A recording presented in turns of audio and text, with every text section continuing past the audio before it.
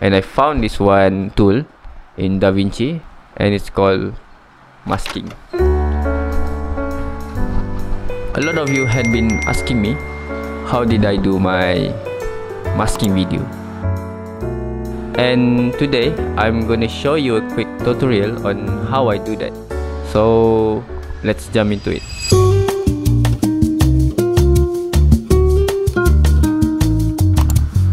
Go to color section down here, click here, and you will see a variation of masking tool that you can play with.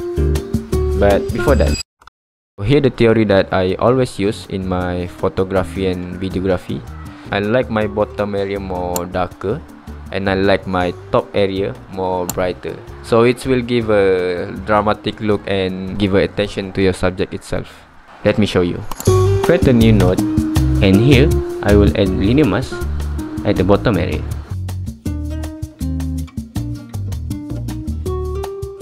For the setting, I just slightly lower my offset here, and here I also tweak my shadow down to make it more darker. In the second node, I add radial mask at the top area. Drag your mask to cover all the bright area on your video. And this time, for the setting, I just raise my offset up to make it look brighter. And also, I lower my detail here to give a soft look to the area. For the final touch up, I slightly raise my warm to give a natural look. Here, before and after.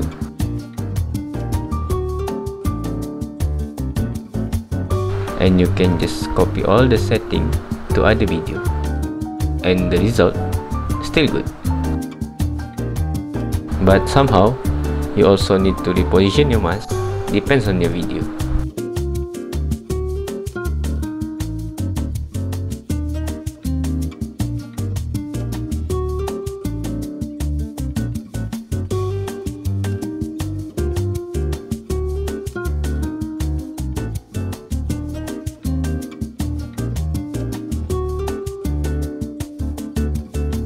And it's done. And to be true, I'm not that really expert on editing or color grading stuff, and I just jumped on in videography and filmmaking just a few months ago. Thank you for watching this video. If you find this video helpful, don't forget to subscribe. See you in the next video.